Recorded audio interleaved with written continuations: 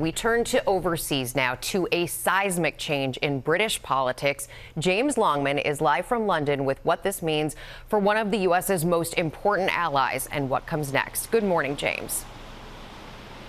Yeah, good morning, Rebecca. Britain is waking up to an historic election result this morning. The governing Conservative Party of Rishi Sunak has been defeated in a monumental landslide by the Labour Party, and its leader, Keir Starmer, is now the Prime Minister. He is meeting as we speak with King Charles at the palace as per protocol. The King will ask him to form a new government. He will go to Downing Street and stand outside that famous number 10 door to speak to the British people. He is 61 years old, a former public prosecutor. I think fair to say not seen as massively charismatic, but he's a stability candidate after 14 years of Conservative rule. And the story of this election is the scale of the Conservative defeat. They have never seen anything like this, not since 1830 when the party was founded. Some huge names in British politics have lost their seats, like the former Prime Minister Liz Truss. People in this country are angry with the Conservatives, angry at Tory infighting, angry at the way Brexit was handled, angry that public services seem to be on their knees, and angry at a spiralling cost of living.